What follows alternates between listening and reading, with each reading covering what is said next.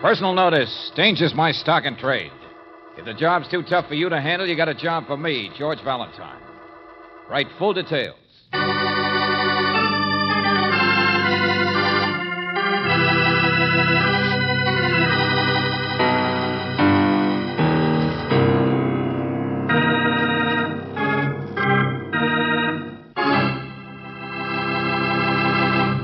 Just a second, I'll be right with you. Now, let me see. Whispering, whist, whistle, wit, white. White. Oh, here it is.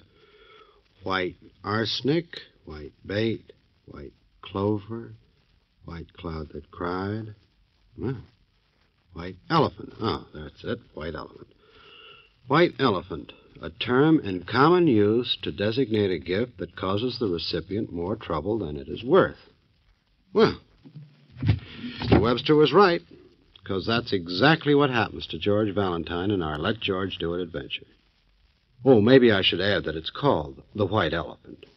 But you'd have guessed anyway, wouldn't you? You sly boots. My dear Mr. Valentine, I don't write letters very often these days. Having friends with whom one exchanges the best of one's mind and heart has rather gone out of fashion. To exchange anything less is death already. Now, you mustn't misunderstand, Mr. Valentine. My brother and I have enjoyed our life of seclusion. After all, we've lived this way almost entirely, ever since our dear parents died in a train accident and left us alone at the age of 10. I only speak a little sadly because, as every person must, I've been going through the unpleasant task of making out a will, and I think you should be informed of the fact that I'm including you in my will. Yes, Mr. Valentine, I'm leaving you the sum of $1,000. You will receive this legacy when you have caught my murderer.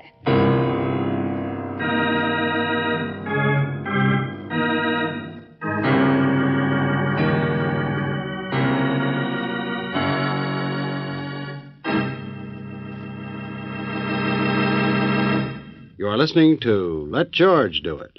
Our adventure will continue in just a moment. Now back to Let George Do It and George Valentine.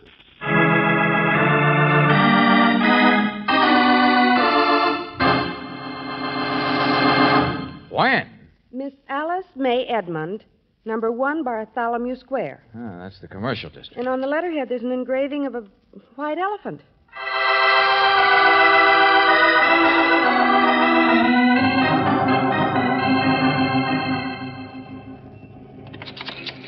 Oh, I'm sorry. Excuse me. No, I was just going to ring the bell. Is this number 1 Bartholomew Go away. Square? No peddlers or agents allowed. No soliciting. Oh, but no... we're not peddlers. I'm saving you trouble, that's all. You'll only have an iron deer thrown at you. That isn't a house. It's a booby hatch. A 42-room booby hatch. Okay, thanks very much. Goodbye. All right, go on in. But me, I'll still go out. Keeper of the White Elephant barker for the train seals. I'm warning you, someday I'm going to kill that woman in there. What? Yeah. What do you suppose is the matter with him? Hey, look, Angel. 3 stories high. Gardens. Hey, can't even hear the street in here. Right in the middle of the city. Yeah, a whole block of a house. Old-fashioned gewgaws on the It's woodwork. white, George. Painted white. Huh? Guess this is it, Brooksy. The White Elephant.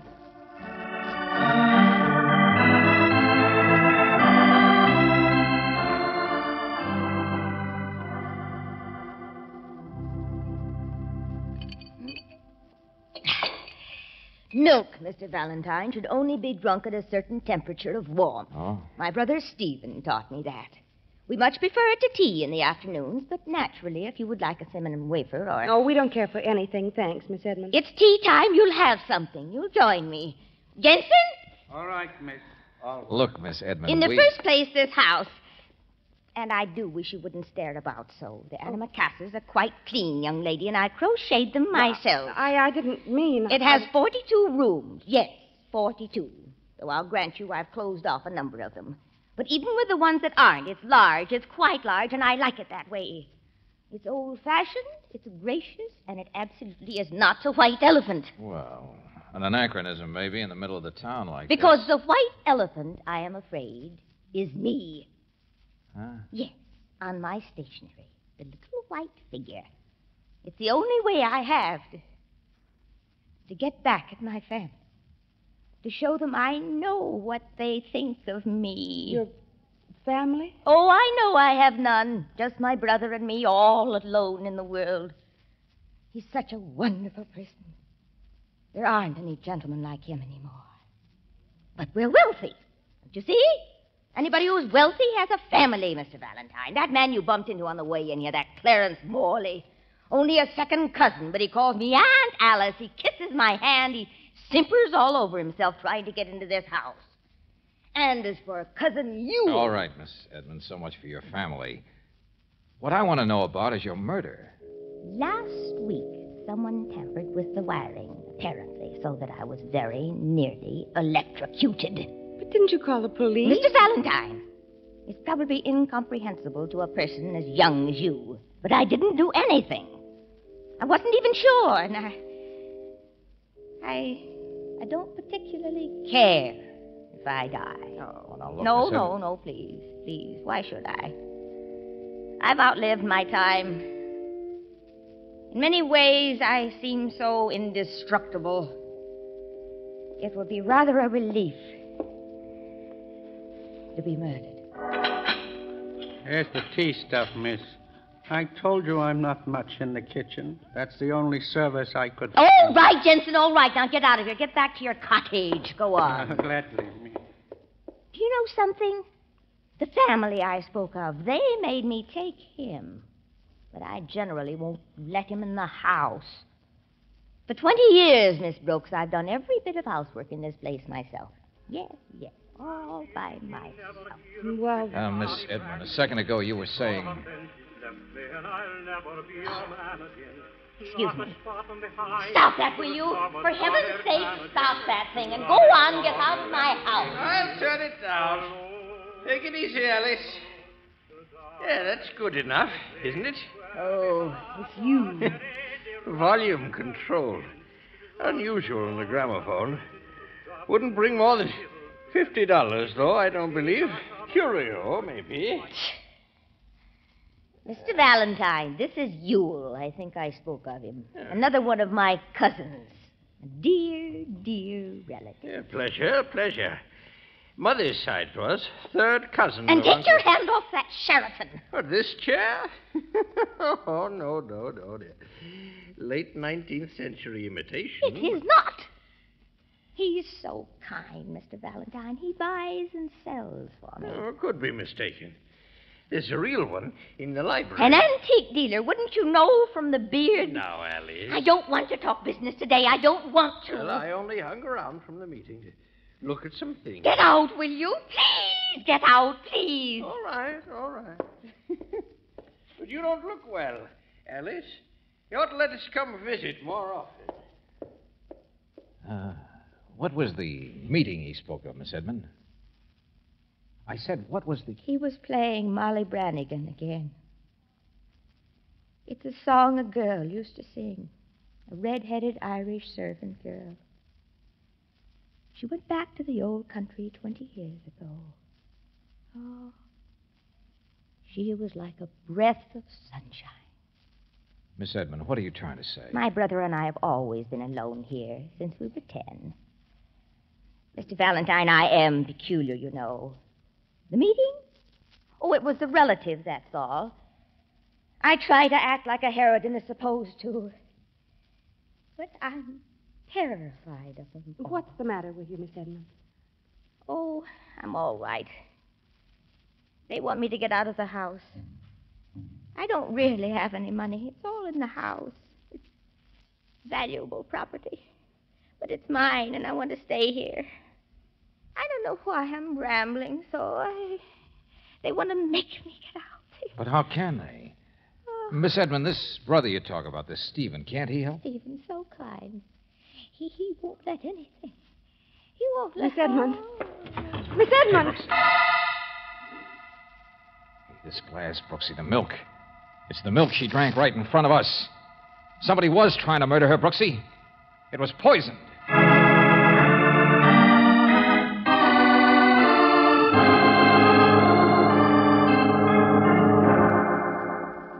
Now, take it easy, Mr. Valentine. I said we can't tell yet. She's all right. She's alive, and from my experience with her in the past, she has a constitution... It was strychnine, wasn't it, Doctor? And from the smell of that milk there... Undoubtedly an overdose, but I've treated her with it in the past. What? It's a legitimate remedy for certain conditions, you know. It was kept in the cupboard down by the butler's pantry. Okay, I'll take a look. Have you called the police? No, and I don't intend to. What? Not yet. Now, please, listen to me. I've known and admired Miss Edmund for a very long time. That bravado of hers is all front, you understand. She's a very shy person. What's that got to do If with... she should live, Miss Brooks, she'd probably call off the investigation herself rather than risk invasion of her privacy in the house here. No, it has to be done from the inside. By you, Mr. Valentine. And suppose she dies, Doctor?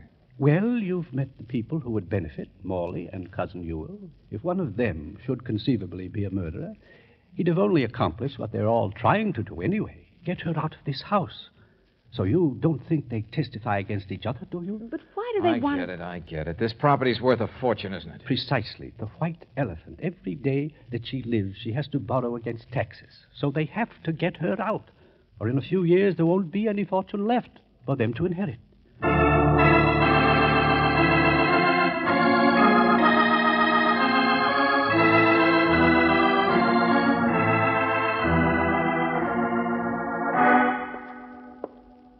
Yeah, here's the bottle, all right, Angel. Strychnine. Somebody certainly had a choice. Sleeping powders, all of their medicines right here by the... Hey, wait a minute. Look at this. Hmm? The ring on the counter, see? From moisture, from the glass. Jensen says he poured the milk and then left it for her. Uh-huh. So anybody who happened to come in right then, golden opportunity. Just spike her drink a little. What is all this you're talking about, young man? I thought you left the house, went out. Oh, I saw the doctor's car, came back. What's the matter with her? Well, he'd better tell you. But you can tell me something. Where's Miss Edmund's brother? She confused me on that. Stephen? Her brother, Stephen? That brother of hers has been dead for 20 years. Dead? Valentine, come here. Oh, Doctor, is she... No, she's alive. She's going to be all right. But perhaps you had better call the police. What do you mean, Doctor? I thought it would be so simple to track down just one person. That's why she's alive. A barbiturate acts against strychnine, you see. What in the name of... You saw that stuff there in the cabinet. Sleeping powders. I'm trying to tell you why she's all right. It was in the milk, too. Agent and reagent. Poison and antidote. Yes, believe it or not, the poor little white elephant is still with us because 2 people tried to poison her. 2 people tried to murder her.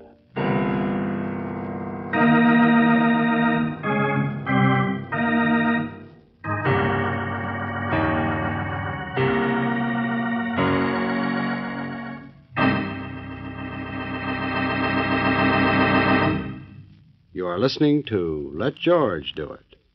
Our adventure will continue in just a moment.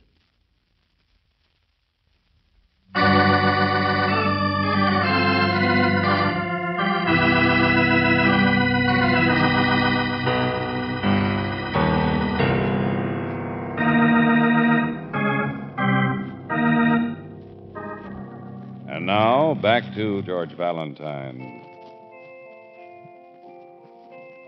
Poison and antidote, and a little old lady who didn't particularly care whether she was killed or not, whose only desire was to be left alone in her strange, old-fashioned house. At first you wondered what reason there was for her fears, but now you know the only reason she's alive is because not 1 but 2 people tried to poison her. 2 negatives make a positive, and the poisons were such that they canceled each other out. Well, if your name is George Valentine, all you know is that now you have to work twice as fast. Miss Edmund, did you see anybody touch that warm milk of yours today? Oh, I forget. I don't know. It's so much more real 20 years ago. Like that brother you keep talking about, I suppose? We took care of each other. We weren't like the rest of the world. The scramble, the suffering that people call excitement. I talked about Stephen as though he were alive, didn't I? Miss Edmund, perhaps we'd better... And about her, too, the Irish servant girl. Because she was the last happy thing in this house. Please listen to me. I still don't see what you're driving at. She would have fitted in so beautifully. She was young, too, only 19. So much younger, but it didn't make any difference. So full of life. Cousin Ewell knows. He knew it. Miss Now let her Edmund. go on, Brooksy. But Stephen was in love. I hated her afterwards, but now I don't. Wherever she is, she's probably never even guessed. There was a boy in the old country. She showed me the cablegram. I helped put her aboard ship that same afternoon. I begged her to stay, but she left to be married. Not thinking, just happy. And my brother came here, home, and went out. And I never saw him again.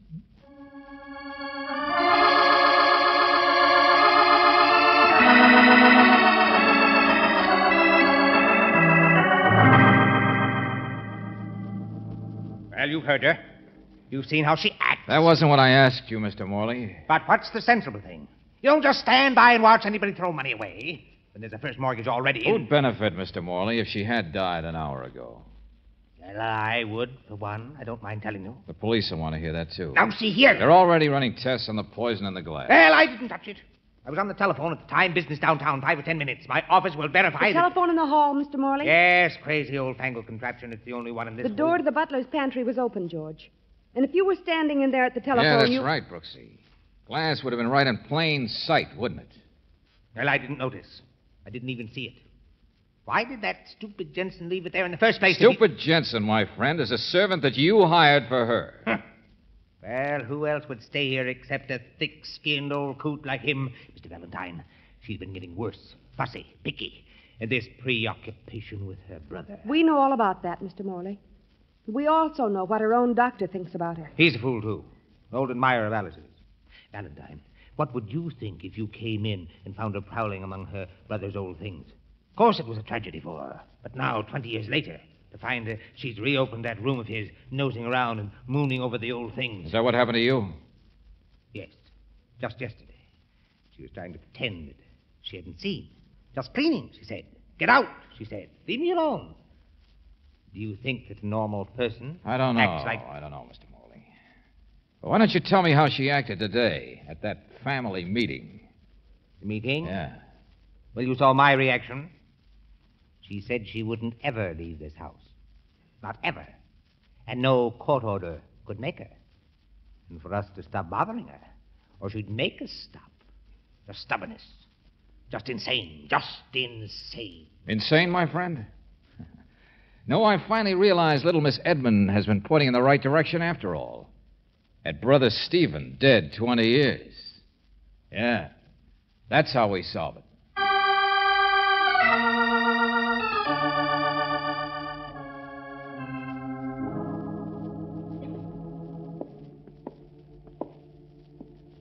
George, this was the maid's room. Yeah, sure, Brooksy. And it's been closed all this time, too, hasn't it? And Stephen was in love with her. Look at that.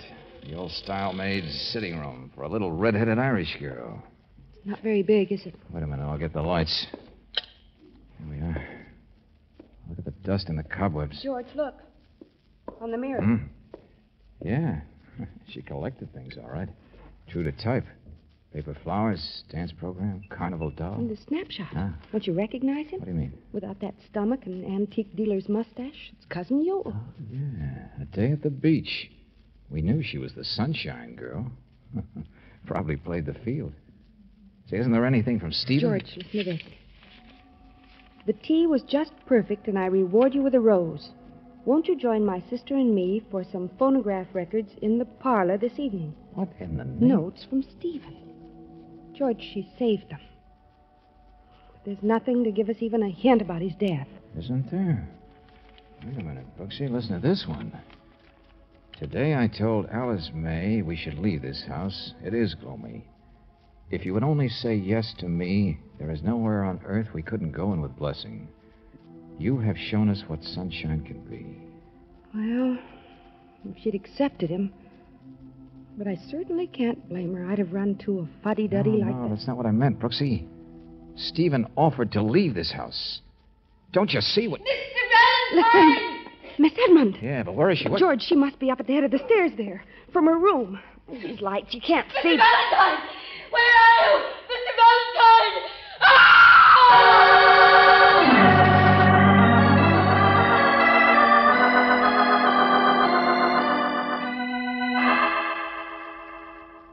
There'd already been 2 attempts on this lady's life, and now a third.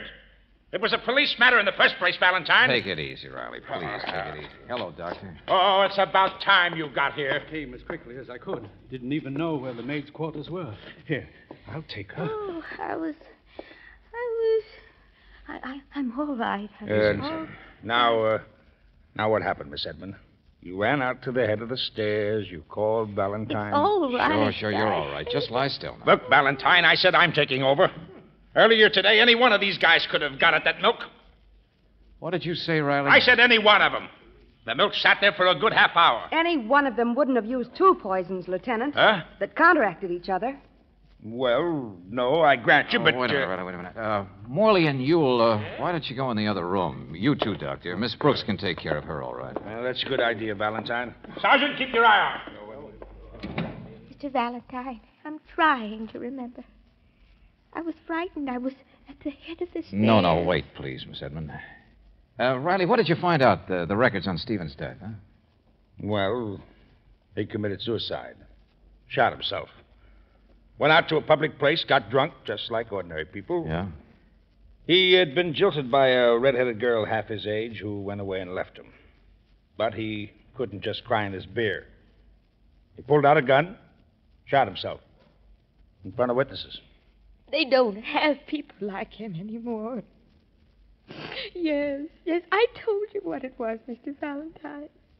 Didn't I? Uh-huh. We thought your brother's death might have had something to do with all this today, but... Well, I guess we were wrong. Now, it's simpler than you think, Angel. Miss Edmund, you waited to drink the milk until I got here. I what, George? Brooksy, you just said no one person would give 2 poisons that worked against each other, made someone just a little sick. Well, Miss Edmund is one person who would. Yeah?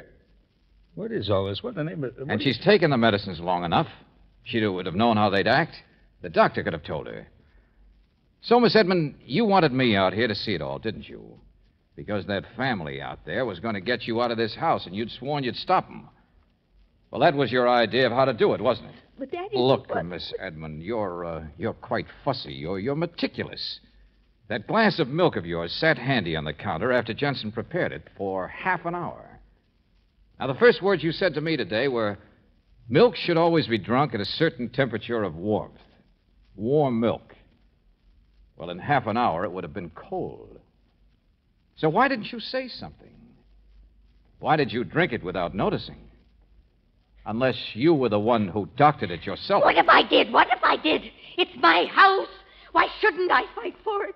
It's mine, not theirs. I can go bankrupt if I want to. So that's all it was, huh? Tempest in a teapot. I'm sorry. Oh, you poor thing. If it meant so much to you not to leave this place... Yeah, Riley. We thought the key to the whole thing was her brother. And I wish I didn't have to say that maybe it is. What are you talking about, George? Brooksy, we'd left the door to this room open.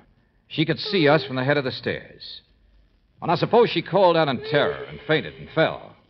Valentine, I don't get it. She wasn't pushed, Riley. It was terror. It's seeing us in this room. Mr. Valentine. Oh. Yes, Miss Edmund? It's an old-fashioned maid sitting room, Riley. Now, it's only a guess. It's all it can be. But I can think of a way this would all tie together. And all for her brother. What's through there, Miss Edmund? Bedroom? Okay, it's the closed-off place. And why Miss Edmund wouldn't leave this house, maybe. Why she couldn't. The memories that held her. Memories of herself. Of things she'd done 20 years ago. Okay, let's see what's behind this curtain. Good Lord. Red hair. White apron. Yeah. 20 years. It's the Irish servant girl.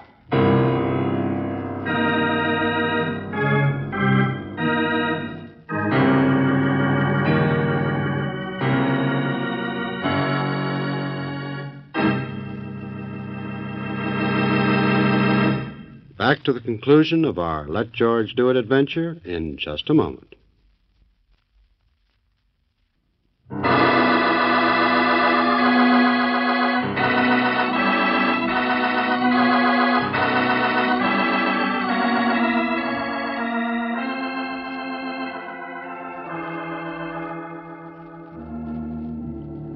George. I know, Brooksy, I know.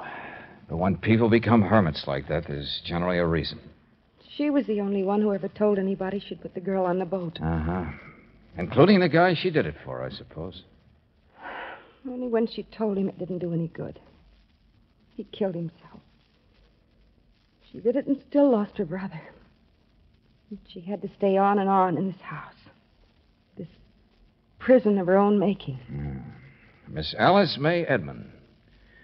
All kinds of loves, I guess, Brooksy. All kinds of people. The white elephant?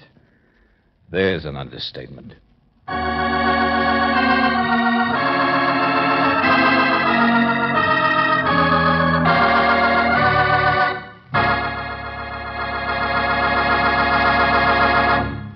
You have just heard The White Elephant, another Let George Do It adventure.